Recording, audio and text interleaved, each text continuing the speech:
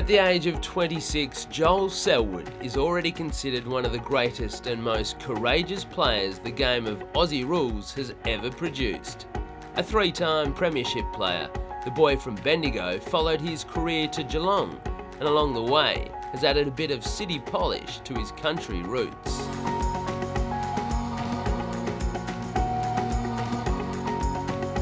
Style's important to me. I'm obviously a kid from the country that's grown up and then now living sort of a different and strange life to some. I enjoy dressing up and just, you know, being the same person that I am, but obviously very fortunate that I get to do what I do and really respect that.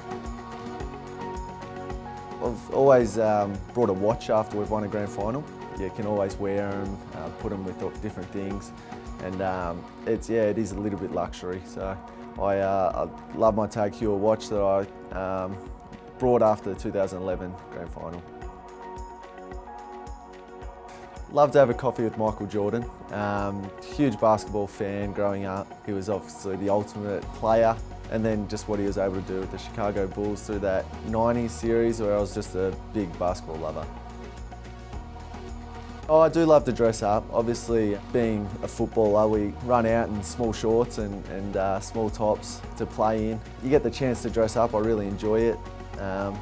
We get obviously some big events that we go to come the end of season. You get to mix and dress yourself up and make yourself feel nice.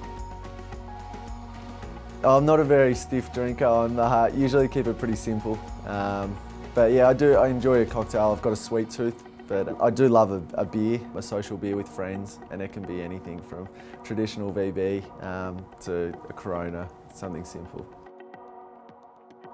Always looking at different Instagram pages on what's next, and I can't quite do it like the models do it, but just enjoy flicking through and enjoying and seeing what they're doing. I love buying sort of men's style magazines and doing it that way too.